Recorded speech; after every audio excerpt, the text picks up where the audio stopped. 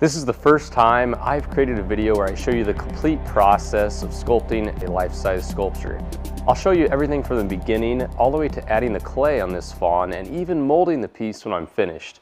But I need to let you know, if you like the video, you have to give it a thumbs up and watch the video all the way through, because if this video does not perform well, I am not going to make more videos like this. This took a lot of my time. It's a long video. Pause it if you have to come back. Comment too if you have anything to say about it. But that being said, let's get started on this life-size clay fawn.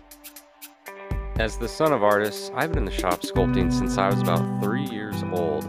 I created this channel to share some of my knowledge. From basics such as tools to more complicated techniques. So hit that subscribe button and join my channel to learn more about this unique and interesting form of art we call sculpture.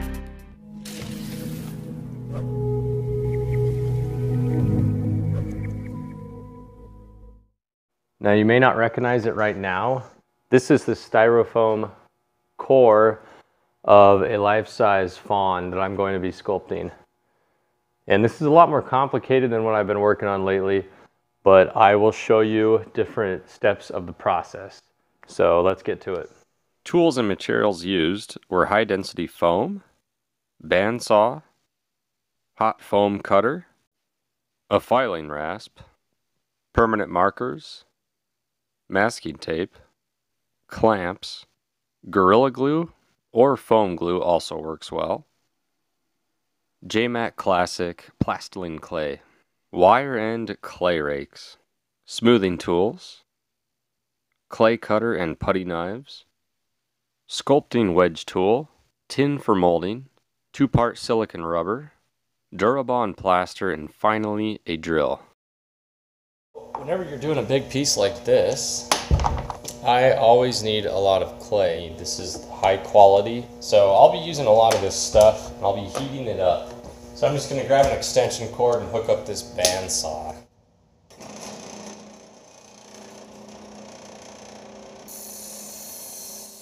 For those of you that do not have a bandsaw, I would highly recommend one. You can get smaller models than this too that just sit on the top of a table or a counter. This is kind of tricky, so you want to be able to maneuver the foam or wood, if you're ever cutting wood with a bandsaw, around easily, and you want to let the saw do the work. I'll adjust the saw, that way there's not so much of the blade exposed. These are also very tricky getting in kind of corner areas. You'll see how I just make multiple cuts and then break out the pieces.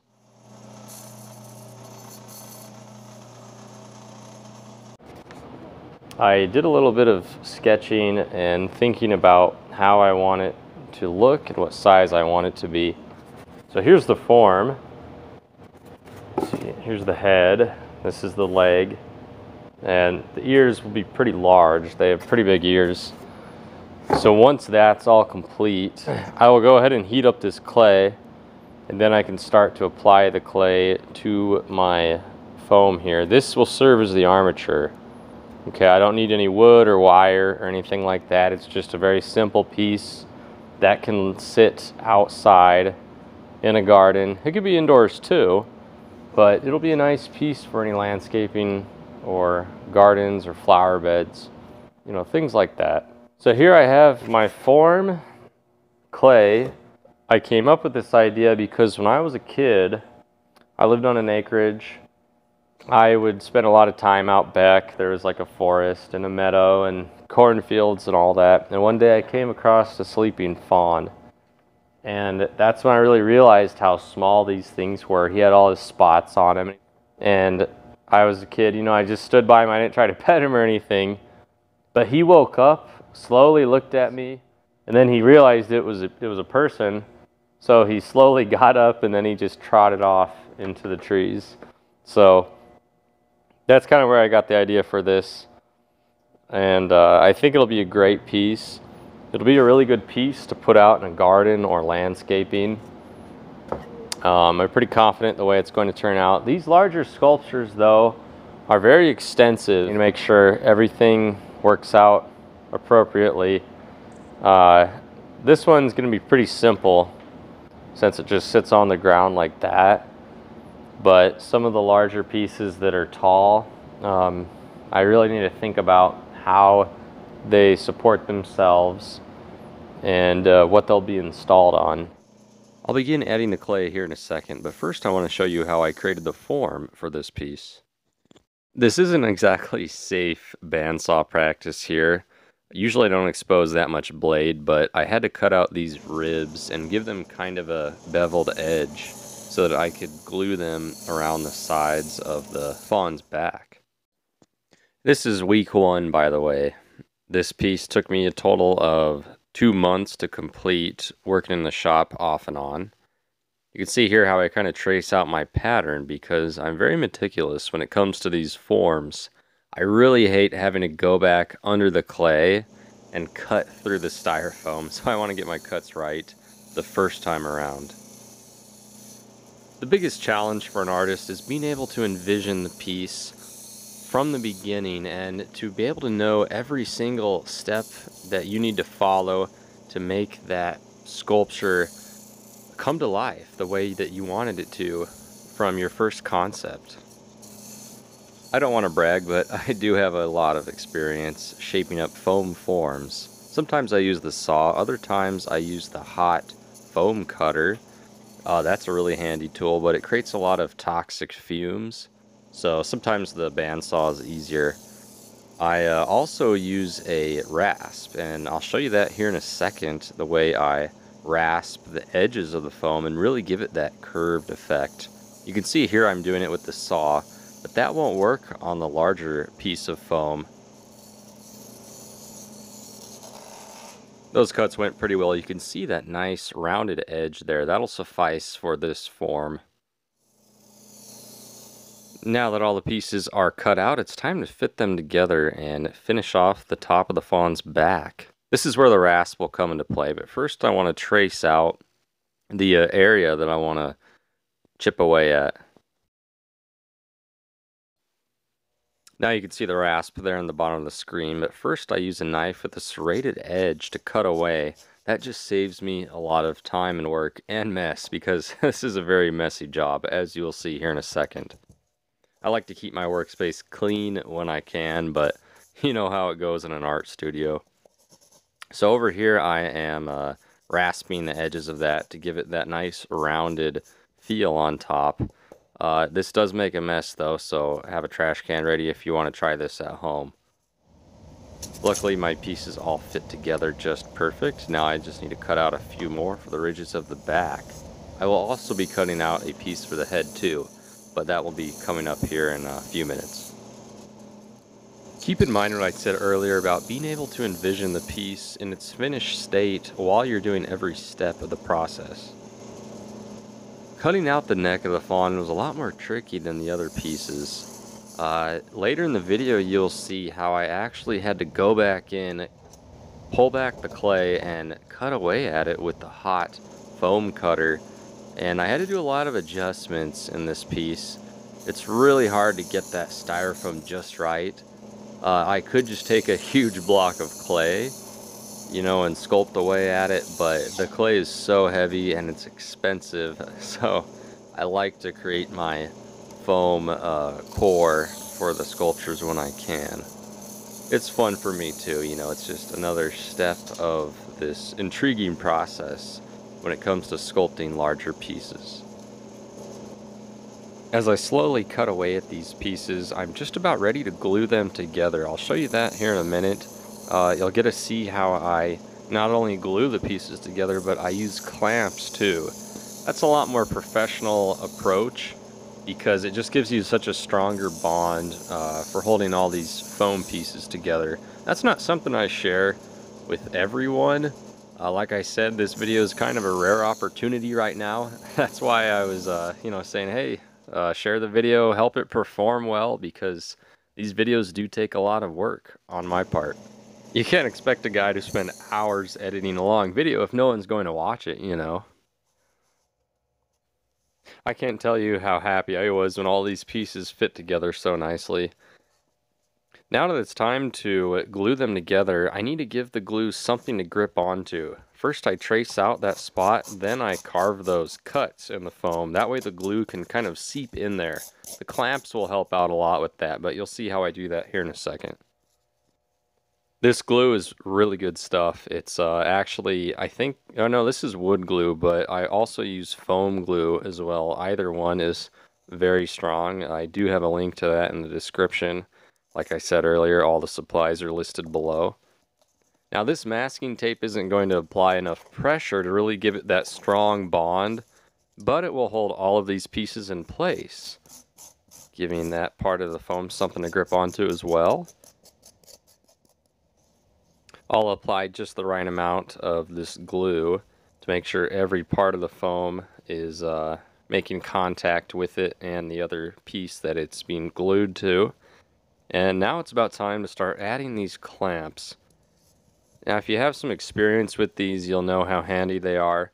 They do take a little bit of practice, especially when you're trying to hold pieces in place while you're pinching the clamp together. That's why I use this masking tape. Just makes things go so much more smoothly. I'm really meticulous when it comes to clamping my styrofoam together because I want it to have that strong bond that I keep talking about. That's why some of these weaker clamps that are smaller, I put those around the edge, but that larger middle piece, that's where I put most of the pressure. I just want to make sure that this thing is completely solid. Because if I'm working around with it really aggressively with hot clay, or even when the clay hardens, you know, I don't want any of that foam to break off, and I don't want it to move around. The finished product is all set up perfectly and ready to go once that glue dries. I usually give it at least 24 hours. I want all aspiring artists to know that you don't need to sculpt in clay. You can use this technique to carve foam sculptures out and cover them with fiberglass, resin, or whatever material you want. So you can use this almost anywhere. Looks great, and we are ready to go on to the next major step in this process. Now that our fawn should be dry, I'm going to take off all these clamps. Oh, man.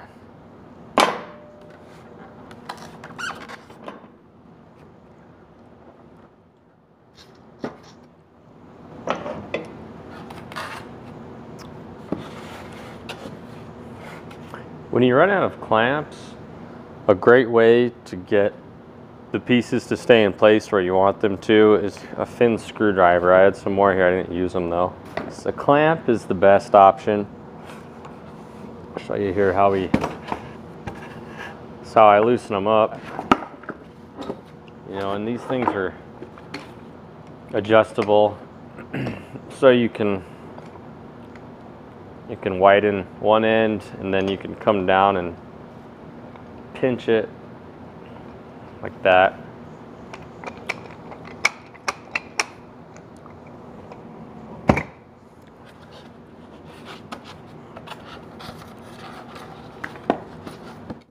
We're about ready to start adding some clay to the body. The head is going to be separate. So here's my pattern. There's the head, the ears, so it'll lay down there just like that.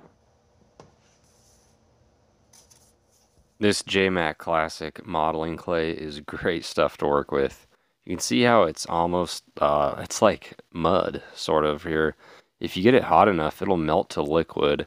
That's why I like this stuff so much. It's oil-based clay. I don't need to mix it with any solvents or water to make it workable.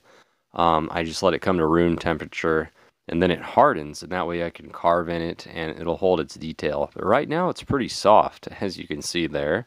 So I just need to accomplish the task of creating an even coating of the clay all the way around the form. And this is a lot more challenging than it looks. You know, I mean, it looks like I'm just playing patty cake with this clay here and just, you know, spreading it around wherever I please. But really, I have to be very careful to make sure that that is a even coating, because once it starts to build up on one end or one area of the form, you just keep getting in the zone and you get carried away. while you're adding the clay, or at least I do. And then next thing I know, one part of the body is way thicker than it needs to be, and I suddenly have distorted my sculpture. So I want to avoid that at all costs. As a disclaimer, the goal of this video is simply to show you the process of how I created this sculpture. I am not here to give you professional training on how to use the materials or tools that I mentioned in the video, but I will create some awareness for other professionals out there, because it happens more times than you think. People do get injured that are in this industry, and a lot of things can go wrong. So I will bring up a few things simply for awareness. As you watch me finish up adding the first layer of clay on this form, I want to bring up a safety precaution, and you know, I know a lot of people don't want to hear about that, but this clay is a lot different than like Sculpey or clays that you bake in the oven, because you put this stuff in the oven, like I said, it will melt, and it can cause fires. If you're a beginner, you really should not try to melt the clay or soften it any way other than using your hands. Using those more industrial methods should be reserved for trained professionals only. So if you do choose to purchase some of this for the first time, you never have used plastiline modeling clay before, or any oil-based clay, just keep that in mind. If you heat it up, turn off the oven. If it gets too hot, keep an eye on it really closely. Wear eye protection too. If it melts ever, wear protection for your hand. But I don't want to scare anyone. Unless you're using some form of artificial heating, it's not going to get that hot. So now I'm ready to apply clay to the top side of the form. I have the bottom all evened out, and you probably saw back there how I was trying to get it all smooth so it lays flush on this surface here. This clay here, I did use artificial means of heating it up, so it is a little soupy. Not hot enough to burn me though, but it's a little soupy and it's kind of sticky, so I'm just letting it cool down while I spread it around the top of that foam there. And this foam's really great because when I used that rasp, it gave the foam ability to grip onto the clay well.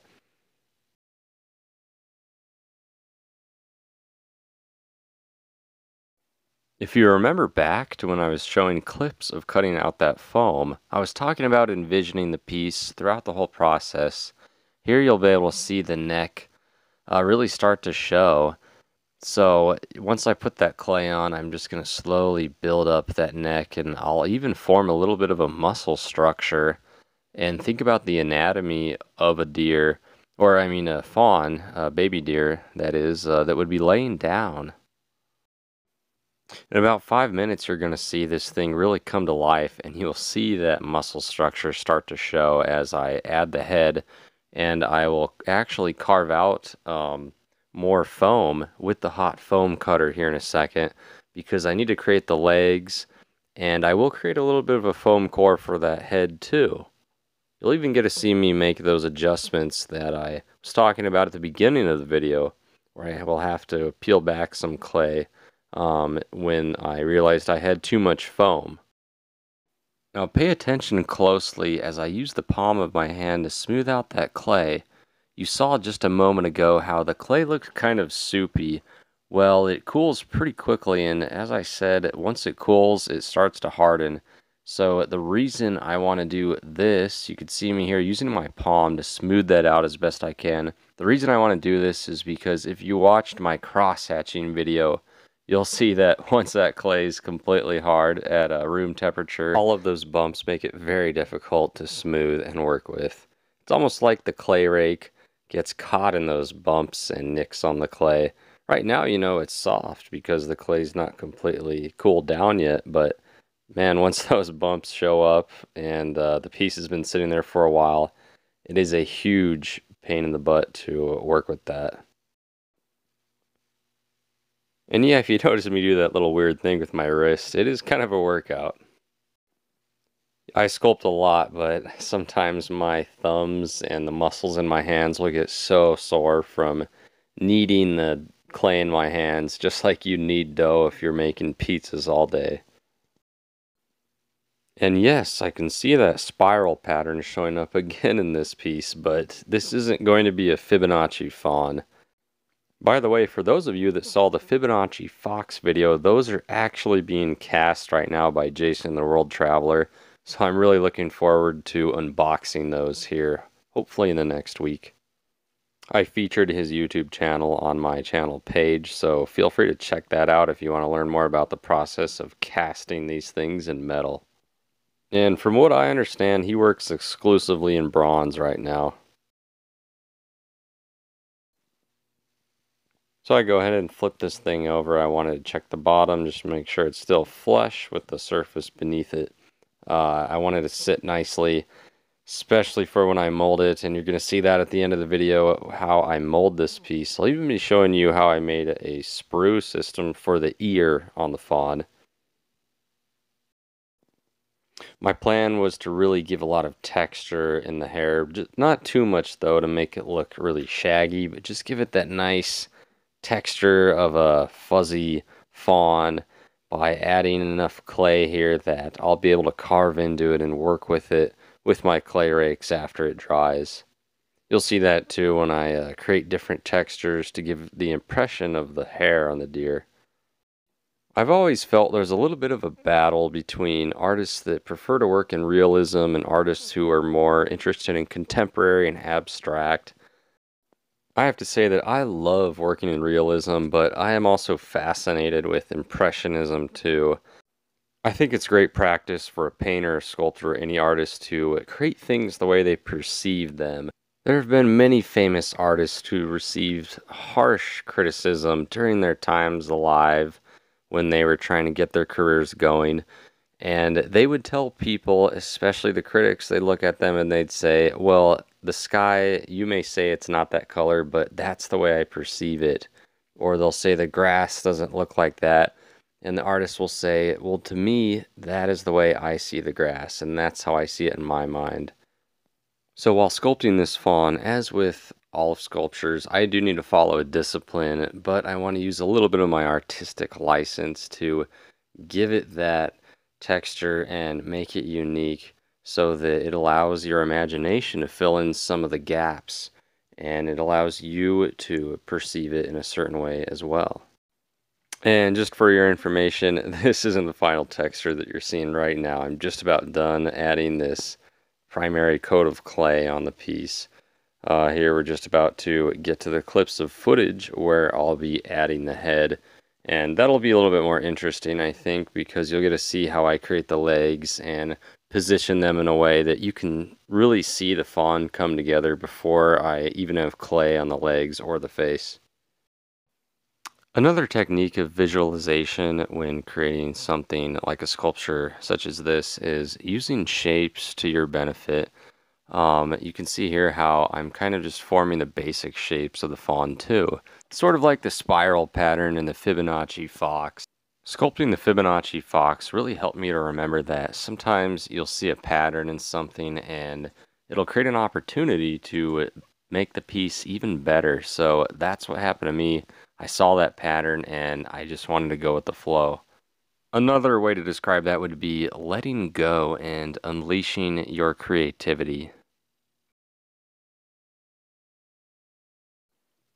The really tricky part here is keeping that hot clay from sticking to the palm of my hands. You can see it there, how it's stuck to my thumb.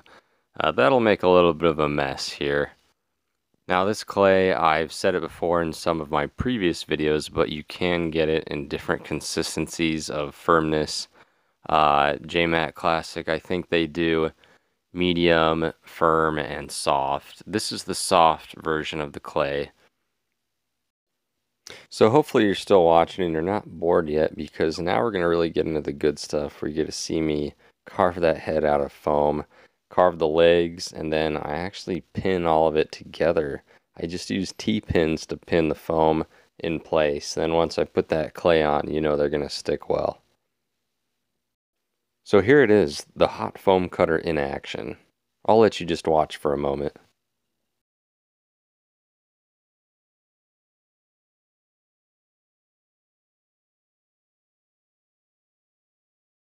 You can just see how easily that thing cuts through foam. All you do is hold the button down, it's like a trigger, and the thing heats up instantly, sending an electrical current through it so that it just slices right through that high density styrofoam.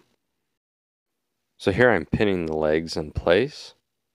Then I'm adding that clay, making some adjustments with that foam cutter. I have to be careful when I cut that foam out because I don't want to burn too much of the clay. I have to peel back as much of it as I can. Creating this ridgeline along the back really helped guide me when I was trying to sculpt the anatomy and the muscle structure of the deer because he kind of had a leg that was lying beneath him. The head was very challenging too. That took a lot of reworking.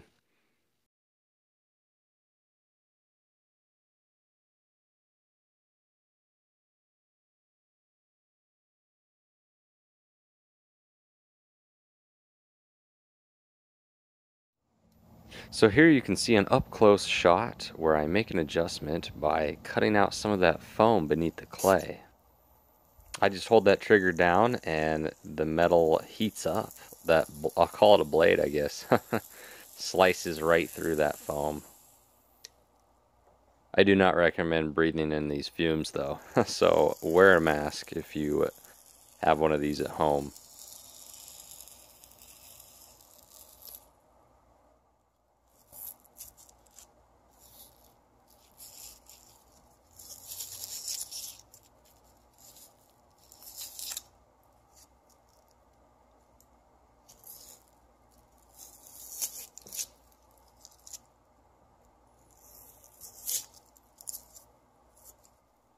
I really had to chip away at those pieces with these pliers. I don't know why it's more difficult than it looks, but you don't want to leave those pieces of foam in there because it gets caught in the clay. And you know, I was talking about the clay rakes earlier getting caught on bumps and things when the clay hardens.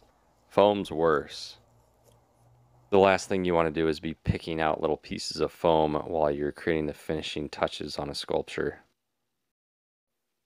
I did add a little bit too much clay on that head. It's a little too thick, especially on the brows there. But fawns have a rounded head, so that was the look I was going for. I wasn't able to get all of the footage on the details of sculpting the head because I had to work at it for a long time. At this point in the process, I think this would probably be at week 3 or 4.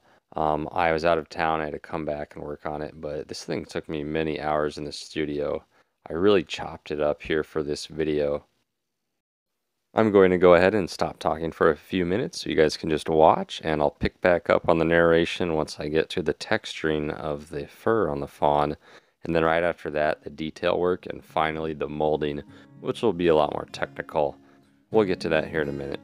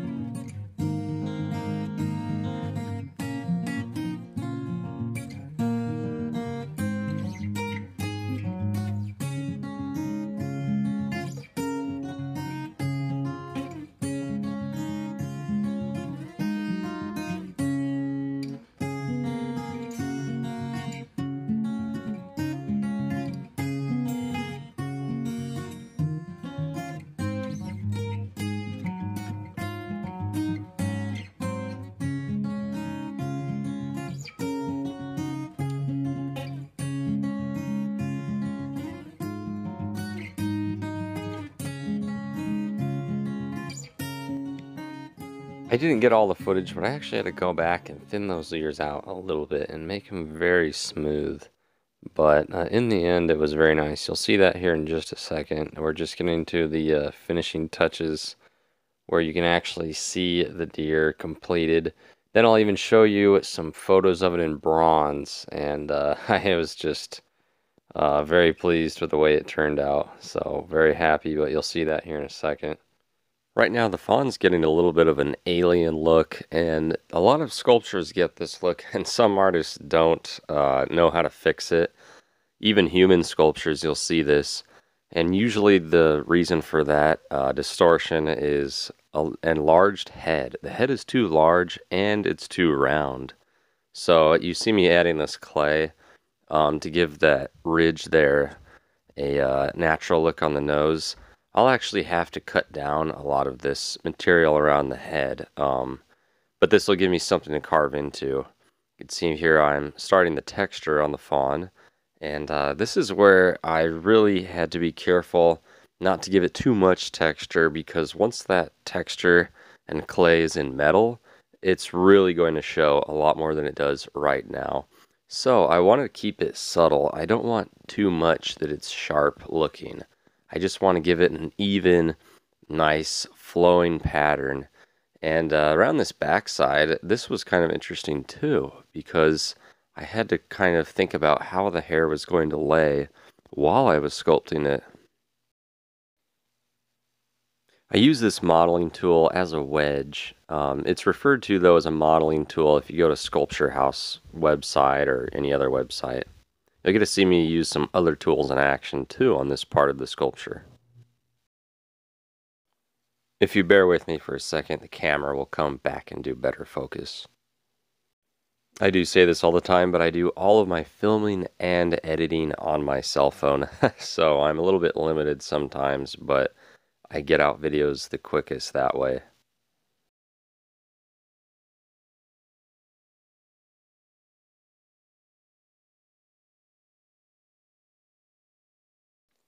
A simple putty knife is also an excellent tool in the studio. It's really easy to just chop through clay, especially if I want to remove something or trim something down. It's a lot faster than getting that clay rake.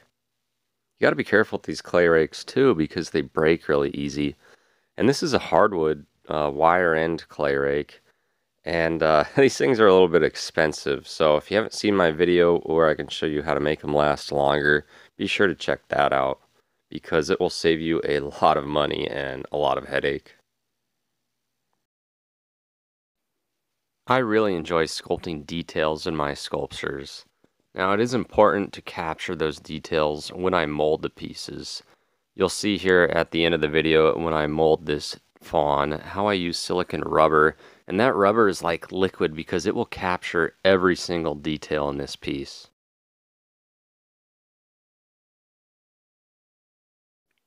Sculpting fur or hair is kind of like sculpting clothing. It can be very difficult sometimes because you really need to understand the nature of the material if it were in real life and not in clay.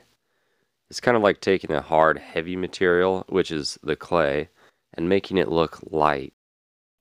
The fur really has to give a sense of flow by laying down naturally. Being able to give the effect of hair, it took a lot of practice and a lot of trial and error over the years, but I figured out a few techniques that I prefer.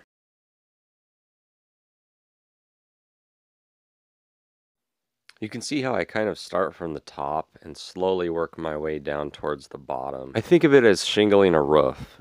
Each shingle lays on top of one another, and it creates that pattern of layers. A lifelike bronze sculpture is not an ordinary garden installation. An outdoor sculpture like this is something that would last for thousands of years. And it has to look lifelike. It has to give that detail, and you can really see the quality come through in the metal and the patina. So I just have to invest a lot of time in a piece like this.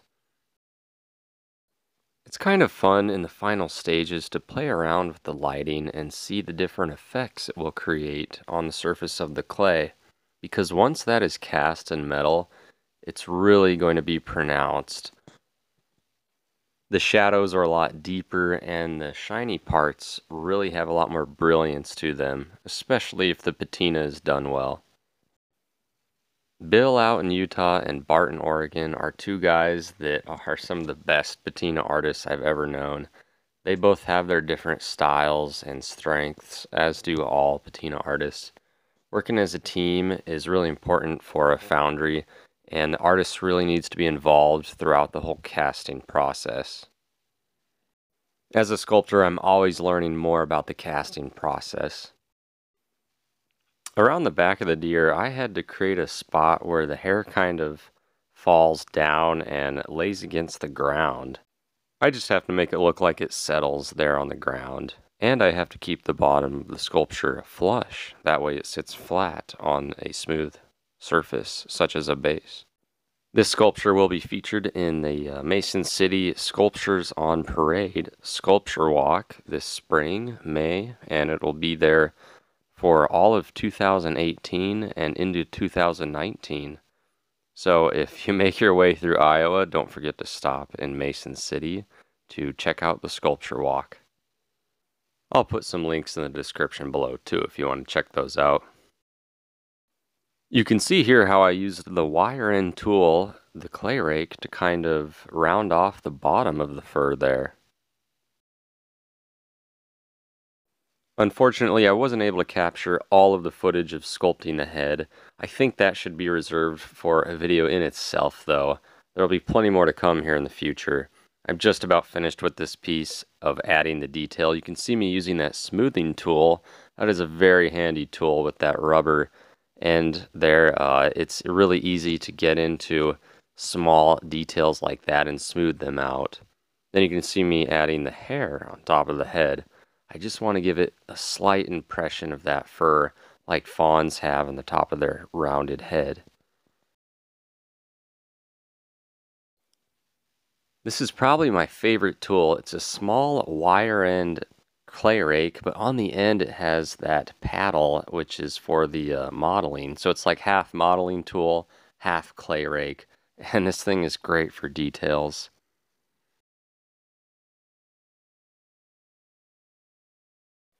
It's always interesting how you rough out a sculpture in clay and then you don't really see it, but once you add those details and really create that surface the way you want it, the sculpture seems to come to life. These hooves were the final touch for me. Once I had these finished, the sculpture was ready for molding. So, I am ready to show you all that footage right now. Molding is a very technical process, so you don't get to see this everywhere. Now that the piece is ready for molding, I'm going to go ahead and elevate it up in the air to make sure that rubber can get in every spot beneath it. I'm going to make a sort of wall around the sculpture too, and that will contain the silicone rubber. That rubber is like liquid for the first layer until I use a thickener with it. So you will get to see all of that here in a minute, and you will get to see me use a sprue system for the left ear of the deer. If you want to learn more information about molding sculptures or how the casting process works, be sure to visit my website. I will put a link in the description below for that too. I have way more information on there if you want to check it out. And I do want to say once more, this video took a lot of my time. It took hours and hours to film and edit. It's very difficult to sculpt and do all this and film the process at the same time. Jason, I know you're watching, you know that. So if you enjoy this video, I ask that you comment below, ask questions about what's going on, tell me what you think.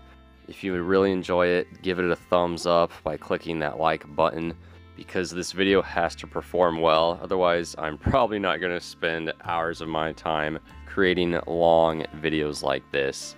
This is weeks and weeks of footage all condensed down into about 45 minutes.